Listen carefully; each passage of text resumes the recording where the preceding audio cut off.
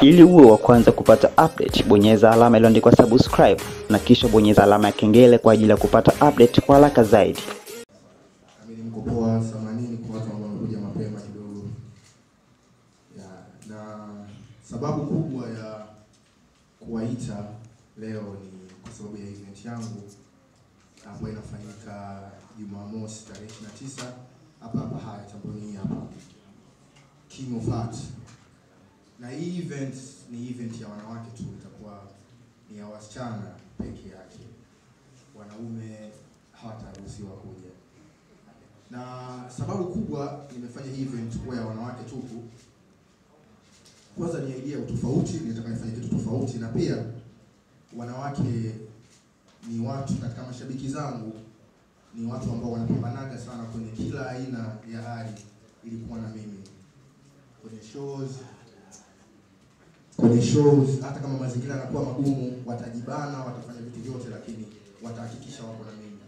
Ni watu ambao wamekuwa wakinisapoti toka naanza muziki. Fanbase yangu kubwa sana ni watoto wa kike. Kwa hiyo sio muda wote wasichana wanakuwa wanahitaji kwenda kwenye show, lakini kuna mazingira yanakuwa yanawabana kutokana na unajua sisi watoto wa kiume tunaweza tukafanya vyovyote, tunapanda hata juu, tunaweza tukasogea mbele. Sometimes hata kwa kuona siku karibu hawawezi kutokana na mazingira yetu ya show, unajikuta wanakaa nyuma, waone vizuri. So nikasema nabidi tuwape nafasi ya kipekee, kama ni watu ambao wananisupport mimi sana na watu ambao wanasupport muziki wangu, kuja kupata show special kwa ajili yao.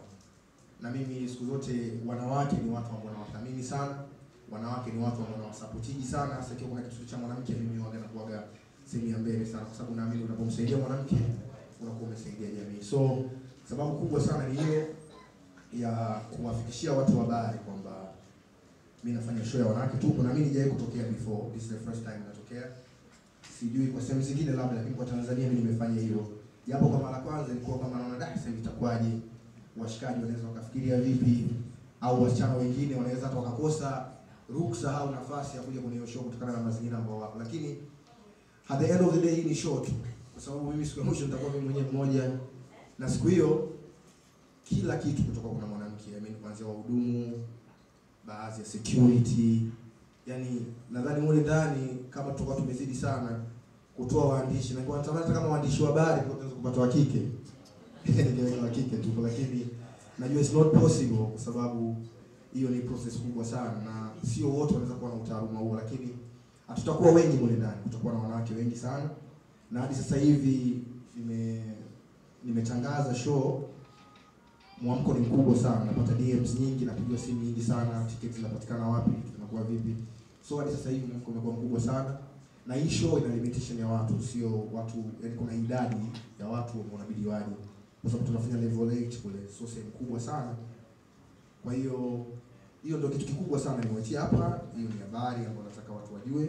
Tunafanya show ya wanawake, mwanamke yoyote anaruhusiwa kuja, na tutafanya show full package ya show kabisa, nyimbo zangu zote ambazo watu wanazijua na hata zingine ambazo sijawahi kuziperform kutoka kwenye album yangu hapo pia watazisikia. So nataka nikaribishe Beatrice ambaye yuko kwenye timu yangu pia kama mmoja wa managers wangu, aje kuongea. Ni mwanamke pia na ni mtu ambaye pia alichangia sana kwenye wazo, anaweza kuwa ana mengine ya kuongezea, alafu mimi nitarudi tena kuhusiana na maswali yenu au kuna kitu chochote ambacho nataka kumuuliza. Asante.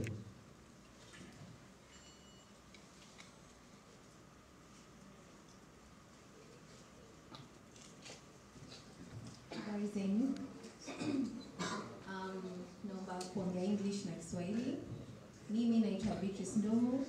Mimi ni brand manager wa JUX.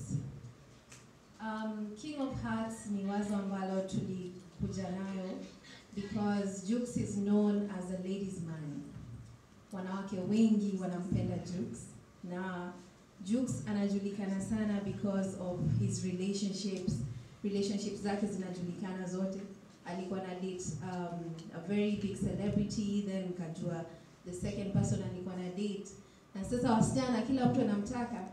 So yani I think he's confused right now.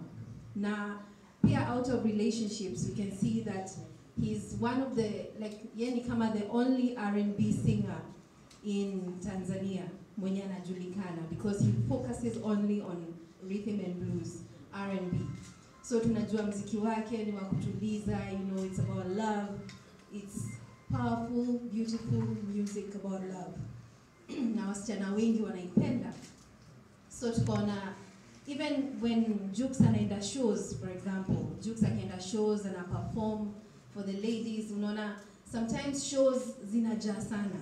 Na when zinajaa, sisi wasichana tumevaa high heel shoes, hatuwezi enda uko front row tutakujaribu kuangalia Jux, because we are all dressed up, tuko na high heel shoes, Jux ndio hiyo iko kwa ana perform, so it's hard for us to even reach Jux. So Jux ameona it's necessary to reach the ladies. Now he can only do that through embracing this event ambayo inaitwa King of Hearts. Kwa nini King of Hearts? Kwa sababu yeye ndio king wa mapenzi when it comes to music. When it comes to music, kila mtu anajua muziki wa Jux. Muziki wa Jux inaweza fanya mtu propose to his woman, It's beautiful music. Ndio maana tumeita king, he's the king, and hearts because mapenzi inatoka moyoni. So the event will be Hapa Hyatt. Now, as Juma said, it's all about the ladies, it's only women ambao watakuja. Dress code, feel free ladies, it's not a limit. We won't limit at utavaa hivi, just be you. Hiyo ni siku ya kuwa na date na Jux. So we are very privileged kuwa na hii idea. Tumekuwa nayo for a long time, lakini juu ya corona tungeweza kuifanya, but right now tumeona it's the right time to do it. Na Jux is the right person to have a date with the ladies. So pia sisi kama management tunaomba maybe hiyo siku pia Jux atapata a new girlfriend out of that, kwa sababu ametusumbua sana, wasichana wanatusumbua sana kwa DMs, kwa nini Jux. Sasa kama pia unapenda Jux and you want to see him, come, you never know, maybe atakuita stage, maybe you'll end up dating, you never know. So this is a chance for you. Ningependa also ku thank waandishi wa habari kuja, amekuja wengi, and we are very very happy about that. So I think Ray ataongea kuhusu, kutakuwa na after party. So I think Ray ataongea kuhusu the after party na pale mnaweza pata the tickets. Na yeah, I hope I'll see you there.